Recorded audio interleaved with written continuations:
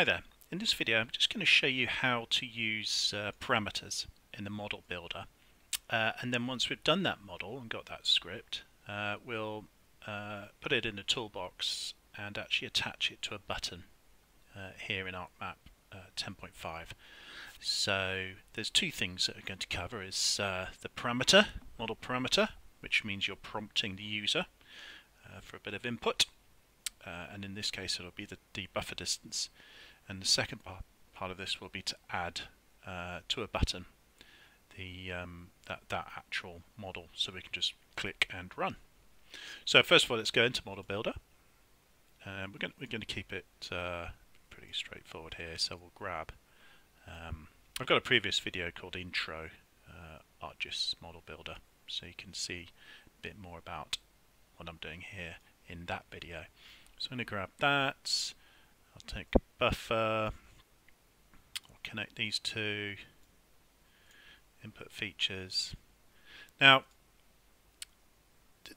there's a linear unit here to type in, so that's the buffer value.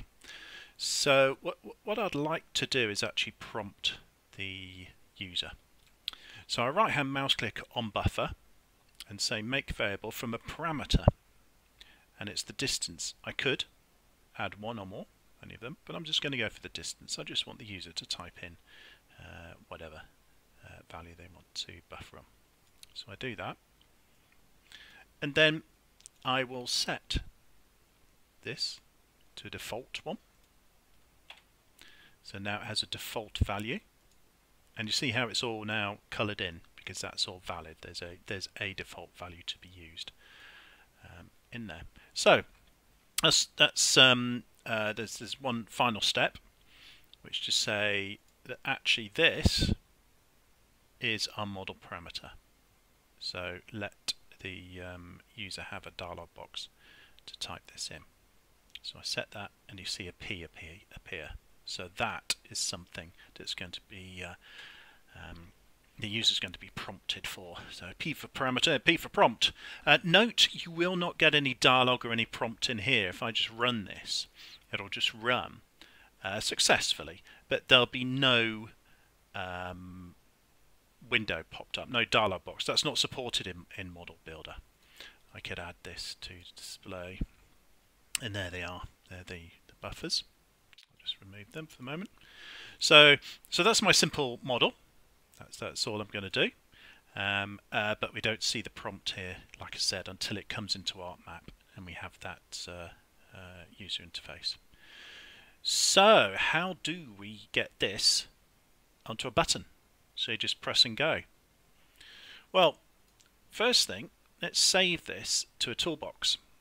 So I've got my own toolbox here. You can easily create new toolboxes. In here you could say add toolbox and create one, call it whatever, save it wherever, but I'm just going to use a default one I use, which is just this one called Toolbox. That's what it is, and I'll call it let's call this parameter example.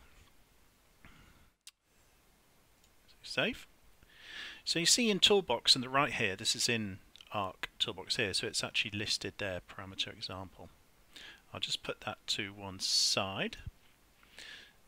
Now what we need to do is add it to the toolbar. We do that by going to Customize and Customize Mode.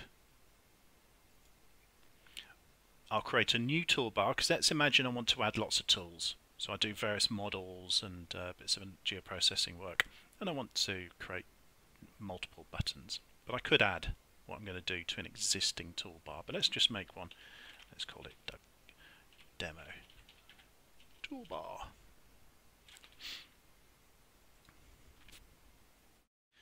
The actually is one thing I'll do. Let me just. I've created that Demo Toolbar. If you look in the top left here, you see there's a just this empty toolbar there. What I'll do actually is back in the model. Go to Model Properties and parameter example. Oh, that's okay, I suppose. It'll just say parameter example. That's what'll pop up, you see, on the tooltip. So I just need it to say something useful. So in customize mode, let's just go back to that, you'll see Doug Demo Toolbar. And then what I can do is go to Commands and say, well, onto that I'm going to add a geoprocessing tool. I'm going to add the tool from my toolbox, which is here. It's this main toolbox. I'm adding it from that one. And there it is, parameter example. So I press add. And there it is in the list of available tool. So now all you have to do is simply drag. So I left mouse click and drag it across onto my Doug Demo Toolbar. Release. And there you go. It has a little model builder icon. I'll show you how to change that another time. So I'll just close that for the moment. So now we have this Doug Demo Toolbar. You see when I say it says parameter example on the tooltip? That's why I went back to this, just to make sure that I had something in there. So you could put some stuff in there and fill in description. It would be useful. And also perhaps some help in there as well. So there's lots of things you could do to that. So I press it, and you see now it prompts for the whole distance input, the linear unit and the actual unit, the value and the unit. Again, that's because we've got a P here. So when I clicked on that, I just made sure model parameter was selected. So I'll leave it at I'll leave it at 3. Press OK. The tool runs. Parameter example. I close, and then I should have just had this open anyway. This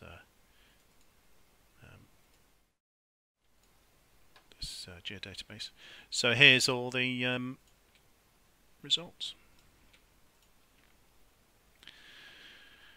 So that's the results from the file, and that's all it is to it, really. I think I'll get rid of that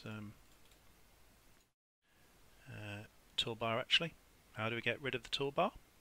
Go back to Customize, Customize Mode, find Doug Demo Toolbar, press Delete. It says, are you really sure? Yes, I am. Okay, done. And there we are, back to where we started. I hope that's useful. Thanks for watching.